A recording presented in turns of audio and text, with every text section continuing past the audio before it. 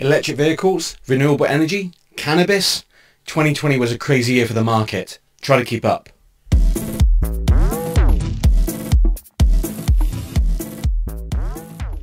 And welcome to Jason Does Investing. On this channel, I'm going to highlight some companies I think make good investments and how I value them. The stock I'd like to talk about today is Gibraltar Industries, ticker ROC. Gibraltar Industries is a manufacturer and producer of products and services for the renewable energy, conservation, residential, infrastructure and cannabis markets. According to reports, energy demand is heading for its fastest growth in more than 10 years, with renewable electricity expected to increase by almost 30% in 2021. Now, there's currently a wave of companies on the market, and this presents a challenge in finding one that is still trading at a fair value, offering reasonable returns. If we look at the renewable energy segment, which focuses on solar mountain systems and operating software, in 2020 it brought in 80% of revenue growth. They have acknowledged that some issues occurred due to weather events, supply issues brought on by the pandemic, but they continue to have high customer demand, which has created a backlog of orders valued at $164 million, which is a 51% increase from the year before. The residential segment services the residential, remodeling, construction markets in North America, including roof and ventilation products, mail and package solutions, solar and rain dispersion products. It has received a 35.6% revenue growth during the last year, and I think that the growth in modern housing construction, the movement to electric vehicles, and a general demand for greener energy to a more climate conscious culture is going to create some interesting market developments in the near future. Although I can see Tesla has been a competitor in this sector due to their innovative designs, their current leading technology, and the amount of media attention they currently receive. Now, Gibraltar also have an agricultural technology segment, and I'll be touching on that later. But before I cover that, I just want to go through the financials of the business. But first, please remember to smash that like button to show some appreciation for the time and effort that goes into these videos. I've been putting together data on adjusted earnings for the last 4 years and 4 quarters, then compiled it into several charts, which show the total revenue, costs, income, cash, debt, and earnings before interest, tax, depreciation, and amortization. We can see a gradual increase in revenue, which seems to be slightly proportional to cost. Net income seems mostly flat, but given the pandemic, I think this is actually quite positive. You can also see cash has come down as debt has been paid off.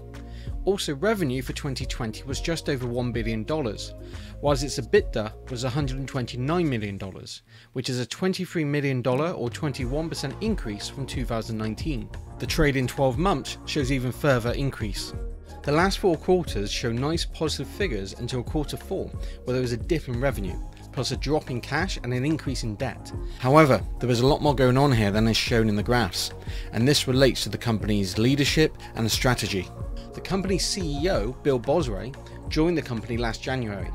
He was previously at Dover Corporation for 3 years, servicing as president and CEO, and ran an annual revenue of $1.6 billion. Before then, he was at Emerson Electric for 26 years, and he worked his way up to Group Vice President, and he led global research and innovation, also advanced manufacturing and engineering. Now, if we look at the stock charts of these companies, we can see that they performed very well during his tenure there. He's also been credited for his strong leadership skills and experience driving organic and acquisition growth. Since joining Gibraltar, he's been using a combination of profits, cash on hand, and new debt to adopt an aggressive acquisition strategy to enhance their development into their respective industries. The company suggested it was seeking acquisition targets with patents, market leadership, and strong management who they would plan to keep in place. Here's a summary of the acquisitions made. What I really like about these is that they were good companies with customers and returns. Plus, by using cash on hand, Gibraltar have been profiting from their purchase immediately. I also like that the company is reinvesting their profits because that increases the value of the business. Plus, by lowering their earnings, they reduce their tax implications. This tells me that Gibraltar have a solid business strategy and seem to have control of their finances. Now, if we look again at the quarterly figures, the dip in cash drawn in quarter 4 was actually due to the acquisitions of Sunfig and TerraSmart. So I want to take a look at these two. For $3.75 million in cash, they acquired Sunfig, a provider of software solutions that optimizes solar energy investments through upstream design, performance, and financial modeling. The operating software, SIFT, provides advanced customizable solar panel setups and installations, so that each project can be tuned to the most efficient setup, then saved and moved to a different project for another speedy setup. Now, they report an increase in projected returns of 5 to 15% for utility solar developers that use their SIFT software. For $228.2 million, Gibraltar acquired TerraSmart, a provider of ground mount solar racking technology particularly used for solar projects installed in challenging terrain. They have operations in Arizona, New York, and a manufacturing base in Ohio. Now, this purchase was made using a combination of cash and $53 million of new debt. However, TerraSmart at the time was reporting revenue of $150 to $155 million for 2020, with an earnings before tax of $26 to $28 million.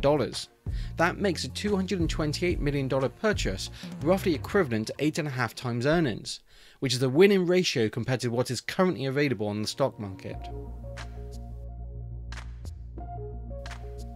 Factoring in the USA's drive towards solar and green energy supply, especially the current push by Biden's administration, I am confident that with the acquisitions being made, Gibraltar Industries are setting themselves up to be a market-leading contender in these markets, and it won't take them long to recover the cost of these acquisitions. And that brings me to the agricultural technology segment. This industry has transformed radically over the last few decades, with more advanced machinery being designed to meet the demands of scale, speed, and productivity for the market that traditionally farm equipment cannot keep up with.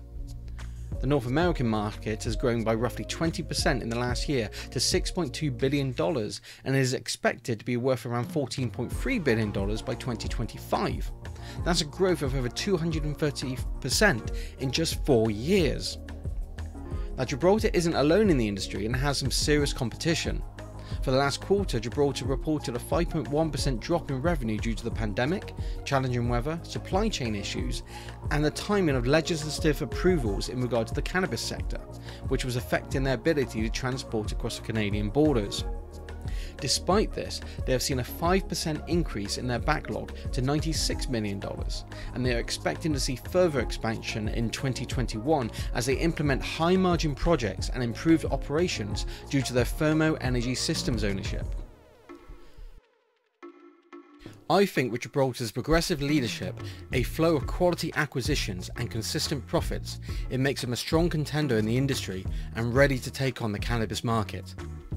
As the cannabis legislation has worked out, the market for legal production is expected to take off, being valued at $54 billion in 2020 and estimated to be worth $106 billion in 2024. Cannabis production requires an incredible amount of electricity to power artificial lighting, fans, dehumidifiers, water pumps, etc. for long operating hours, and they are already supplying products that cannabis growers are going to need as the market grows. Now, Gibraltar estimates the cannabis market to be worth $28 billion to them by 2023. Additionally, by already being diversified and profit-making in their operations, Gibraltar have a huge advantage compared to some other companies who are actually operating at increasing levels of debt. If you take a look at the major players in the cannabis industry, Tilray, Aurora, Village Farms, Grow Generation, a lot of them have seen some great stock growth, peaking at some extraordinary levels. But the market isn't holding the stock at these levels and they fell back down. I've taken a closer look at these companies and been reviewing their declared earnings before interest, tax, depreciation and amortization. The data shows that there has actually been very little profit growth, and half of these have instead been running at a loss. Some have even been taking on huge amounts of debt. I think the cannabis market is still developing and it's yet to become profitable, and some companies who rely entirely on the market to change could prove to be dangerous investments. However, if we look at the graph, again, the two companies on the left provide more consistent numbers. Innovative Industrial Properties, who provide real estate to the industry, and Gibraltar Industries, who provide the equipment. Now, their stock prices have had solid returns for the year, and they've been better able to hold their position due to being profitable businesses. So I think they are smarter and safe investments if you want to take a step into the industry. Now, if we look at IOPR, it's shown some amazing growth over the last year, but I think a lot of this has been due to media attention, and it's driven the stock up to double the market cap of Gibraltar, and it's been trading sideways since. I think it's been overbought, and Gibraltar is more fairly valued out of the two due to having a more established and consistently growing profit margins, backed up by profits from their renewable energy segments. One slight concern I have though is that 50% of polysilicon production for solar panels comes from Xinjiang, China, and there have been reports that this production is coming from slave labour.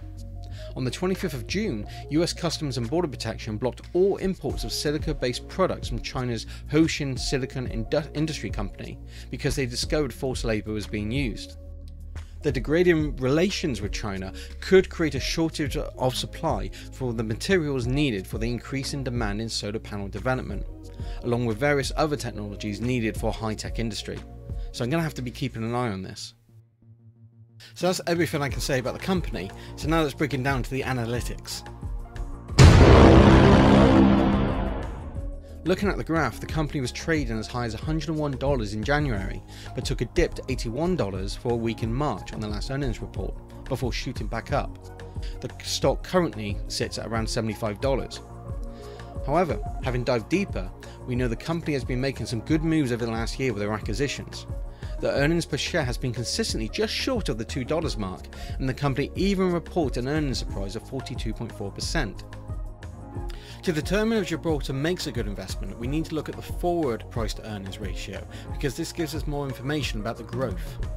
Now, various sources have this at around 18. Now, Gibraltar have reported a 34% growth in the company based on 10% organic and 24% from acquisitions. Their adjusted EPS represents a 33% growth, and they're estimating future revenue to be $1.3 to $1.5 billion, and future earnings per share is expected to reach $3.3 to $3.47. Now, based on these expectations, the current share price of $76 would represent a forward PE of between 21.9 to 23.2 and growth in earnings of around 71%.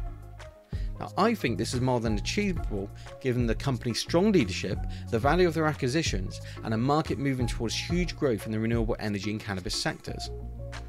Lastly, I've also compared the financials to those from other companies in the cannabis, agricultural and renewable sectors, comparing price to sale, book values, EBITDA to enterprise values, expected growth, target share prices, blah blah blah. I've basically filtered this down for you on this graph. Now, I've used my own price targets and those from various stock checking sites to form an average price target and giving me my margins of growth. The top three within my profile, based on those values alone, are Gibraltar, Renewable Energy Group and AGCO. The reason I'm refining data this way is that there isn't a single equation that tells you whether a company makes a good investment. Instead, by using several of the best credited analytics, I can filter the stocks down to the companies with the healthiest values. It's more of an art than a science, but generally speaking, the more green you see here, the healthier the company is by an analytical standard. We can then back up that research by deep diving the company. IIPR fell short of my margin of safety, so I won't be investing at these levels. Renewable Energy Group specialised in fuels, which I think makes it more of a commodity stock, but you may want to look at it if you're interested in those type of fuels. AGCO looks to be a good agricultural stock, but they are more about farming equipment. And this leaves Gibraltar as my best choice for renewable energy, cannabis and agtech. I've used this data to calculate a number of average projections. I think this graph represents a summary of consensus and a realistic projection of growth of the stock, and I think the estimated earnings are achievable. I also think that these details have been overlooked by the market. I also think the stock is sitting at the bottom of a teacup and could bounce back from a catalyst or when more investors see it as a well-placed and well-priced option into the industry. I'm drawing my fair price at $103, which gives me a good margin and around 35% growth towards my target market price of $139, which I think it could reach by first quarter next year. So that's my findings, but please do your own research. And if you have any thoughts, please comment below, let me know, and also please consider subscribing because I'm planning to do more of these videos in the future.